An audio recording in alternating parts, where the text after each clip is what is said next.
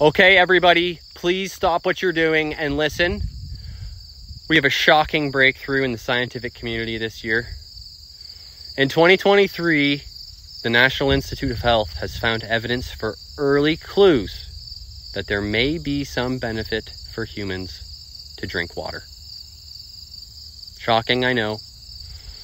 And we have to be careful to not draw any conclusions from the study. At this point, we just have early clues. I know it may be surprising that it could be the case that humans need to drink water like every other species on the planet. But we can't definitively say this.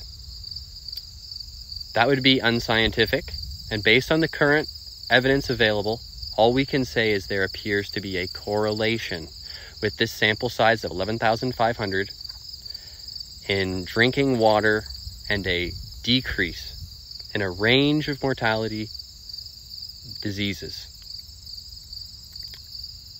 So I hope you've been able to pick up on my sarcasm, and specifically how blind it is to not see the obvious fact that drinking water is good for you.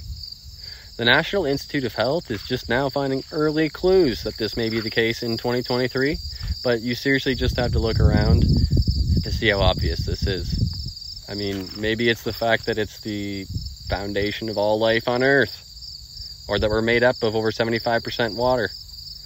But that just speaks to the blindness of the scientific community when you take it too far and replace your common sense with the result of government and pharmaceutical funded, large, repeated, peer-reviewed scientific studies.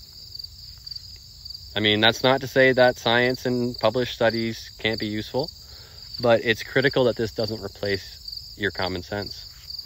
I mean, common sense things like making individual observations in life and learning, observing nature, minimizing the disturbance of natural states of things, like our natural hunter and gatherer evolutionary states of being. I mean, it's probably a healthy way of life to replicate based on common sense. But just remember, with respect to this study, don't jump to any conclusions. We can't say that humans should drink water, so proceed with caution. Thank you.